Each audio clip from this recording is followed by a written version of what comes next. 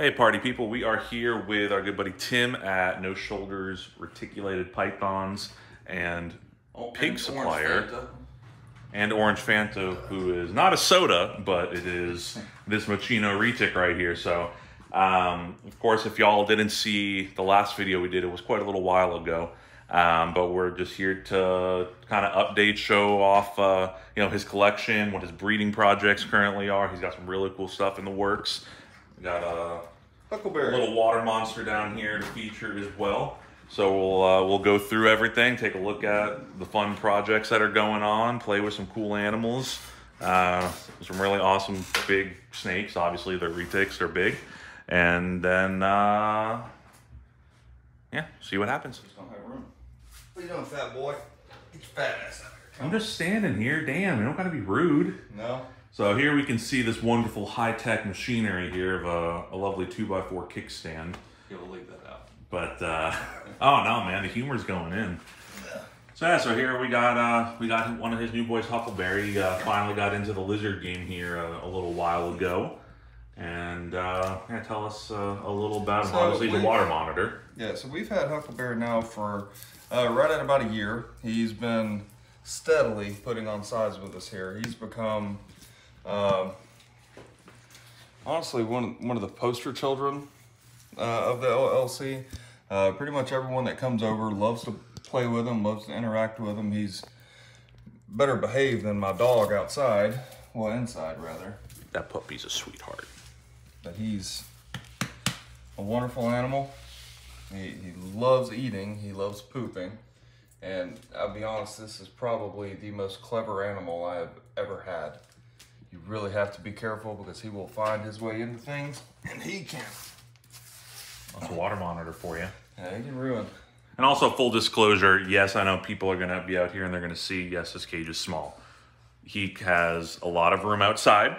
And it's also only a temporary cage until more space is available. But he has plenty of enrichment time outside of the cage. I know that because I'm a follower of Tim on social media. If you guys are not, do that now and you'd be able to see that as well. So let's just get that out of the way before we get any dumb people saying stupid things. And also, you have to think how quickly these things grow. You got to think 4 months ago, 6 months ago, when he was 3 foot shorter, you wouldn't want him in anything bigger than this. Right. But he's just outgrown it that quickly. He's a chunker. Yes, I mean, it's exciting to get to build him another enclosure, so we'll be doing that here pretty soon. All right, guys, so we've had a total of 7 clutches this year. This guy has been the sire of 3 of them, and it's pretty clear why. This is a very unique, beautiful animal. This is Rusty Shackelford. This is our Sunfire Mochino Anthrax purple carrier. He's absolute sweetheart. Sir, we're filming a video. He's been an ass. That's what he does. He'll throw a tantrum. But Rusty's been an absolute stud. He's fertilized 3 girls for us. So now we're going to get out the big girls, and all except one, because she's full of eggs, we'll introduce you guys. Yeah, this thing's probably going to be producing some pretty sweet-looking babies, I would assume, with those types of genetics. Oh, yeah. Oh, yeah. I'm going to show you the females and give you an idea of those genetics. So we are doing the dating game, and we're doing female number 1 right here. So this is the original girl of NoShoulders. This is the yellow-headed female that everyone fell in love with at the shows, and everyone's tried to buy off of me. But this is Daisy Face. This is the purple carrier, Phantom Motley with that bright yellow head. She just laid eggs for us a couple weeks ago. So she's still on the mend. She just had her first meal last week, and a very important shed. Looks like she's about to shed, so that's why she's looking a little dull. She is heavily in blue, so she looks that good in blue. Just imagine how good she looks outside the shed. And she hasn't really been held or interacted with in several months, so she's a little punchy, so this interaction does serve a purpose. And how big do you think she is? She's about 14 foot? Daisy Face is about 15 and a half. When she's at her full mass, she's probably about 110, 120. It's a big girl. Yeah, she's a big girl. I'm about to show you some very big girls. And this is Pennywise. She is not my snake, but she is the biggest animal in the collection. Probably one of the biggest animals on the eastern seaboard. She is a fairly rare morph that's called a clown, and that's not the anthrax combination that you guys are accustomed to. This is a single gene recessive that is called a clown. She is gargantuan, folks. Oh yeah, just the size of that head. I mean, just to show y'all, I mean, it's basically the size of my phone. You know, I would put my hand right there, but against an animal I don't know, and with as big as it is, I'm not putting my hand over her head. But yeah, it is, she is a big girl. I mean, y'all know how big my hands are. She's a big one. And yes, she does have a water in here. It was just taken out just for ease of video. She does have a big water dish. Again, don't want to hear any nonsense from anybody. Yeah, she is a big old girl. She is a tree trunk of an animal. What do you think her size is? She's a solid 19, 20 feet. I'd say 20 feet easy. She's about 180. I'd say every bit of that, for sure. What size pigs are she eating? She'll either have multiple 6 to 8 pound pigs or just go straight to a 15. Jesus. So anybody that is around the southern part of the United States, you know, Georgia, Alabama, Tennessee, and all that, feeder pigs. Tim is your man. Hit him up. He will. He'll give you a good price on some good frozen pigs. They're one of the best, if not the best, feeder option out there for your larger snakes. So definitely hit him up for your feeding. That's how we met, isn't it? Feeder pigs. That's how we met. I think so. Yeah. I can't keep track of stuff, man. I don't know. This whole network of keepers thing. There's quite a few of us. And once you get deep into the network, it's like the dark web. You don't want to go there, really. And look at this big old girl right here. So that is our purple carrier or orange glow. She's the mother of the very first clutch we had this year. She's about 18 feet, 18 and a half feet. She's the largest female that I personally own. She's not the biggest in the collection, but she's the biggest that I own. She's probably 130, 140 pounds. And what are her genetics? She is Indo-Caramel. She's a double head, Indo-Caramel and purple albino. Put them together, you get orange glow. So very similar to our Simon, who is an Indo-Caramel. But you can see, I mean, she looks basically like a giant version of Simon. Of course, with her other genetics, with breeding, I'm sure that'll really come out even more when you start mixing those morphs, right? Oh, yeah. Yeah, so very pretty girl. She was the first girl to go to Rusty Shackelford, that really cool anthrax machino. So she's going to be the first clutch that we cut. So we got exactly 10 days before we get to bring those fellas into the world. Pretty excited about that. And if y'all are looking at RETIC'S, again, follow him on social media. It's not that far off that he's going to have fresh babies. He has babies currently, which we'll look at soon. But yeah, if y'all are in the market for some really cool RETIC'S, this is the time to do it. Baby season is coming. Yes, we got the jump on baby season. Every girl in this room cycled this summer. So before it's even just now getting into fall, we got all those eggs in the incubator.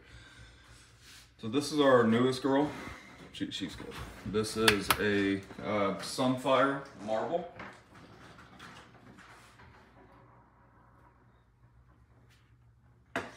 So she will be my final project of the year.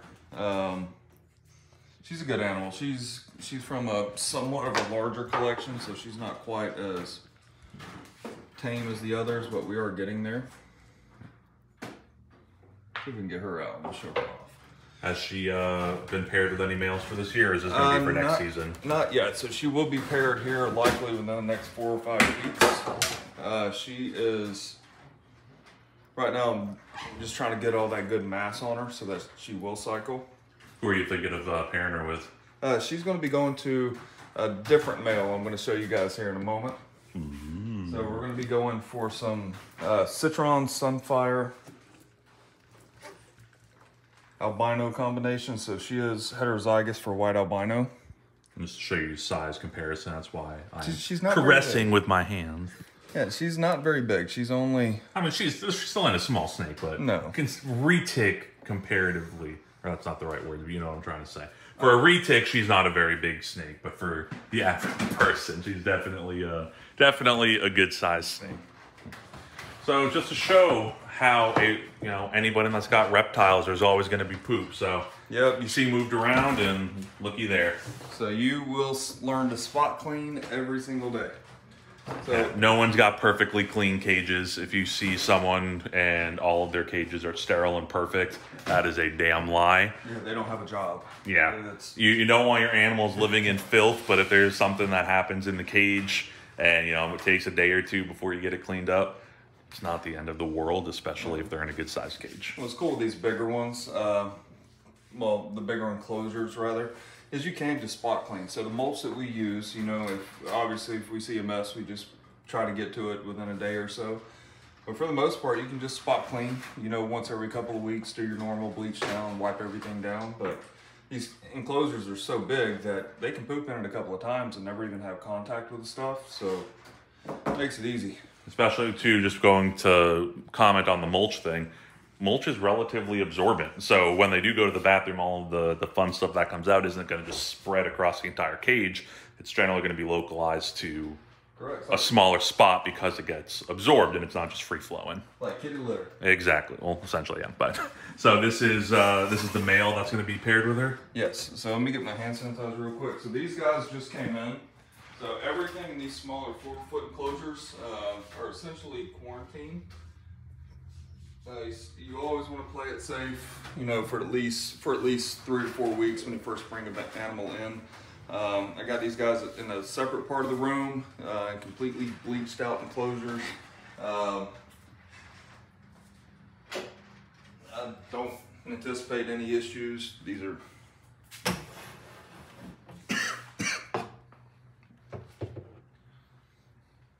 so this will only be the 3rd time I've actually interacted with these guys.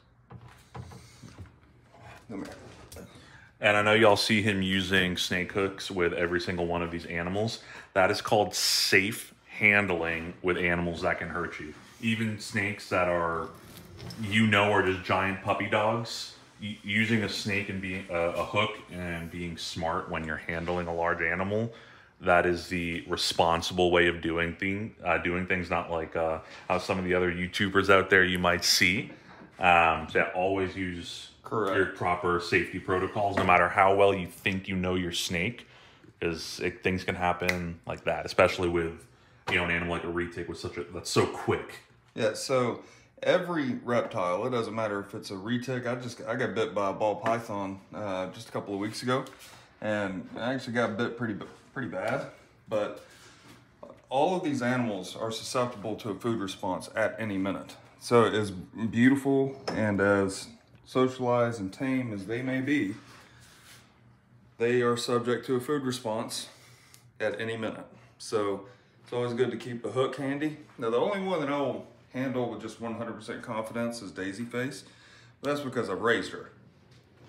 But this guy, like I said, we've had him for a couple of weeks. And he's not showing any signs of being aggressive or defensive or anything like that. This is great behavior. He's not squeezing too hard. He's active. He's curious. His tongue's flicking. Yeah, you can tell he's not tense or ready to strike or anything like that. But this is the newest gene of NoShoulders. So this is obviously we already have a very well-founded presence of Machino here in the collection. But this is titanium. Titanium is somewhat like golden child, so it's a recessive gene that in its het form makes a genetic called citron. Citron is it's just a color enhancer is the best way I can put it. There's not really too many examples of citron because no one's really working with this gene. So when I had the opportunity to get not just this guy but his sister as well, I jumped all over it. Get in there. if you don't currently own RETIC'S, that's something that you can always expect when trying to put them back in. They always like going for an adventure and climbing.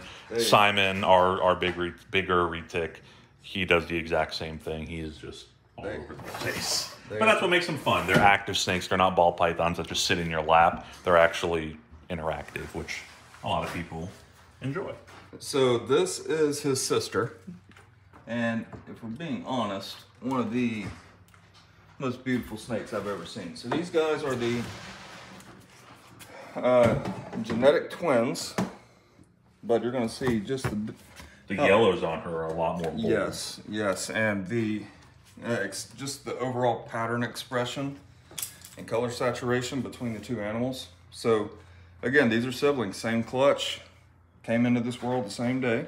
So it's crazy just to show, even with the exact same genetics, the different variances that you can have. They're not created equal, essentially. You never know exactly how they're gonna, what percentage of what gene they're truly gonna be showing. So this is the most direct contact I've had with either one of these animals since I brought them home. So we actually brought them home Monday. And again, you're seeing the very first interaction. Just all about being able to read their language. Everything that we're seeing here is positive. She's just checking out her surroundings. She's not afraid. That's nice. She wants to know, like, who's this big grizzly bear you got in the snake room? Oh, don't worry. Me. That's just Gary. Nice. So she's going to be staying with us for a good long time. There's honestly a possibility we'll be keeping her for life because there's so much to be done with this genetic. Just no one's working with it. And also, that positive interaction we just had, I think I just fell in love, to be honest with you. That was impressive. No, I mean, that was a great reaction. But that's a very good animal. That's also something to show with RETIC'S. They are a very intelligent animal. They're, they can sense things. They can pick up on different cues, and when you treat them with respect and you treat them with the proper, in the proper way, with the proper mannerisms, even with a testy animal, you're more likely to have success. And that's very similar when I talk about taming with the Cyclura, how, again, you want to approach things the right way. You want to build threads of trust and keep every single interaction positive. It's a perfect example of how that can, pretty much any reptile, you follow those steps, and that's how to tame them. So that was, realistically, could you ask for a better first interaction? Big, gravid girl that will be laying most likely either tonight through Monday. So this is the one enclosure that we cannot clean, and you intentionally cannot clean it. You do not want to disturb her, you don't want to handle her, you don't want to do anything to cause her stress. The good thing is the cage, there's some little bit of shed skin in it and whatnot, but other than that, it's actually good. She's not living in filth, so correct. It's a good thing. The best part is when they begin to go gravid, they don't defecate, they don't pass urates. Their body retains every bit of nutrients that it can, and obviously puts it into the ovum, the eggs that are developing. So whenever you get that pre-lay shed, she'll just explode all the skin. You try to get as much of it out of there as you can before she actually goes gravid. But she is, you can see the scale separation here. Oh yeah, she's thick. I wish you guys could get a better idea of just how big she is, but we'll get Garrett to stop by sometime this week when she lays her eggs, but she's gonna pass, I'm hoping 35 to 40 eggs. And she was paired with? She was paired with the Sunfire, Machino, Anthrax up here. Okay, so she was one correct. At this point. Correct. So with him being het purple and her being het white, het caramel, one of two things is gonna happen. We're gonna have Sunfire marble granite backs, and we're also going to have lavender or white Sunfire. Those would be really cool. Yeah. I'm a sucker for the lavender stuff. Sorry, I'm sitting here trying to describe everything that's going on, but I have 5 other clutches in the back of my mind as well, so I'm just truly all over the place. It's all right, he's a Braves fan. He's not that smart. It says a Marlins guy that can't even... Oh, don't get that started. Go fish. You're welcome for Solaire, by the way. We got one more down here in the QT area. So she is going to be getting paired here in the next couple of weeks as well. Another reason why she's kind of isolated. This is my Jaguar Het Annery. She does have a touch of the neurological issue known as the wobbles that you get with a Jaguar. But honestly, she's not all that bad. Nothing that would be too concerned. Well, nothing that would cause concern enough to not want to breed her. Very good animal, eats like a horse, and cannot wait to get her back in a 6-foot enclosure.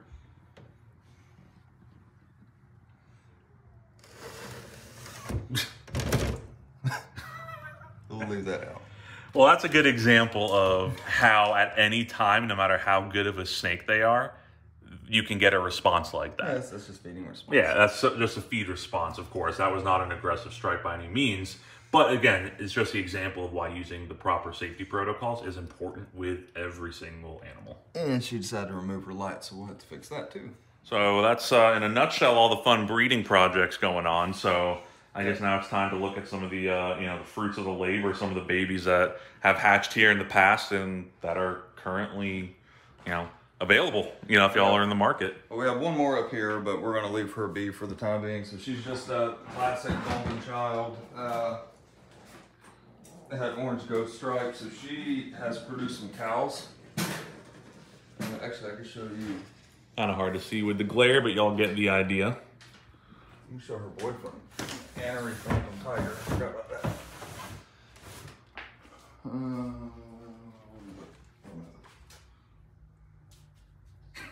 Well, hello. Back your ass up. Step up there and get in. So he's cool. This is a green snake. Back it up. So what he did right there, just tapped it on the head to basically break feed mode. Essentially, you've seen me do it. That's not hurting it in any stretch. It's just letting it know, hey, not food time. Okay, so everything in here is going to be getting clean this weekend, so I realize not everything's spotless, but this ain't all that. Ooh, hello, snake. Alright, so this... Damn it, Rocky. Alright guys, so this is my Annery Kalatoa. Alright guys, so this is my Annery Kalatoa Phantom Tiger. So this is Rocky Balboa. Called him Rocky Balboa because when he first began to pair, his girlfriend really kicked his butt and he still went back in there later that day and still got some. So Annery is a very cool genetic. It's essentially a yellow and red pigment color delete. And it leaves you with these green silver snakes. They're just so cool. Now the Kalatoa, if I remember from last time we were here, that's one of the dwarf species, correct? Correct. Well, it's a locality, so it's all the same species. Well, right. Kalatoa is a location, is a very small island similar to Jampea, Karampa, and as a result, being such a small, isolated, sorry, it's working me guys, being such a small, isolated selection of animals, they never had the means or the food supply to really grow to be 20 feet long, 18 feet long. So as a result, it all became significantly smaller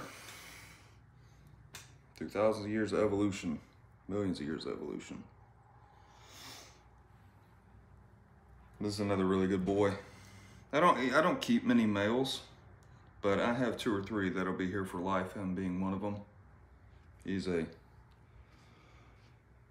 very good boy. So what I like about the Kalatoas, if you look at his eyes, so they have like this bulldog head, because they're bat eaters. They eat bats in caves. His eyes are really far forward on his head. Trying to get there, but he don't want to stop moving. So we're gonna take your word. Go on Google, people. Yeah, but he's a good boy. So I did mention babies a second ago, and then we went on a tangent going at other things, because that's what we do on this channel. We go on tangents. So now we are actually coming into the babies. Yes, so I did not actually produce any of these animals. A very good friend of mine and actually a mainstay in the hobby did. gentleman Tommy Williams with Murder Worms Reticulated Pythons Supply put these together. These are Sunfire Marble Philippine tribal combinations. So Tommy's going through a little bit of a health issue at the moment, so we took in all of the hatchlings from this recent clutch, just keeping them fed and taking care of them. I mentioned in the video before that the big clown girl, that giant, belonged to a friend. That is the friend that owns her. But these are some beautiful, one-of-a-kind marbles that... Typical baby retics that are special. Yeah, they're just flighty. But these are some of the most beautiful marbles ever produced. I come in here in the morning. So every morning before work, I do come in here at 2 o'clock, 3 o'clock in the morning and just visit with the animals, make sure everyone's clean, do what needs to be done, and then I go to work. And one of my favorite things to do is to spend time with the babies. Obviously, having them socialize is a good thing.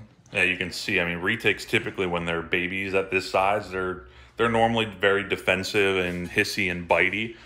Those are 2 in a row now that come out and they're absolutely perfect. So that just goes to show, if you buy a baby retic here from Tim at NoShoulders, I mean, you're getting a socialized animal that's taken care of. You're not getting one that's just coming out firing like, again, some of the other YouTubers. We're gonna intentionally not handle this guy, but he just had a meal. But this is just a Philippine Sunfire.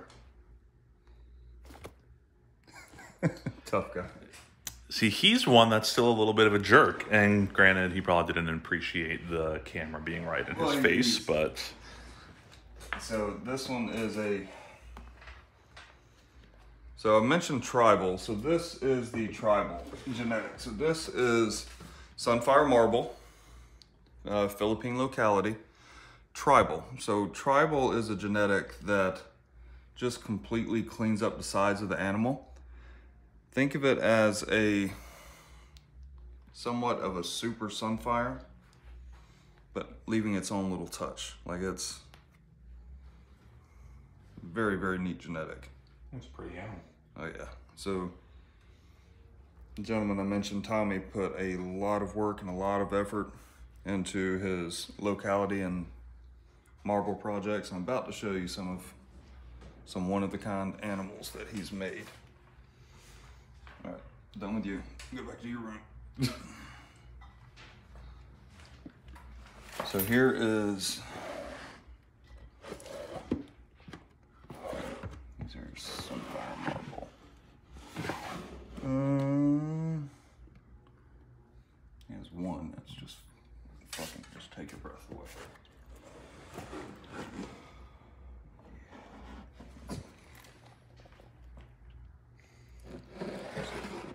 So this is, you're gonna stop. You're gonna stop. You're not gonna be a tough guy. It's because you're on camera, you're gonna behave. All right, so this is Sunfire Philippine Marble. So I have a total of 3 of these in the collection at the moment. So that is a total of 3 marbles that you cannot get elsewhere. These are just beautiful. I've yet to find anyone that has produced an animal, a marble animal as beautiful as these. All credit to Tommy. These are just breathtaking. Uncle Barry. So he's throwing a tantrum. He doesn't understand why we're in his room and not giving him attention.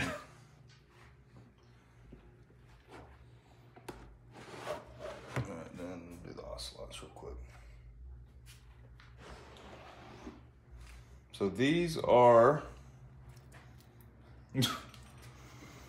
a cranky butt. No contact. So everyone is aware of the ocelot genetic. That's the new, latest and greatest thing with reticulated pythons, well, along with blue hypo. But these are motley, 100% het ocelot, pos het, purple albino, clown. So what you saw in Pennywise, that really, really big girl, that's the recessive gene I was telling you guys about.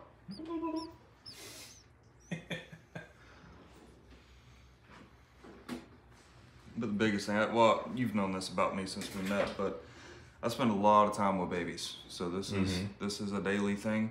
So it's not very often you can find someone that could just reach into a tub like that and not get nipped.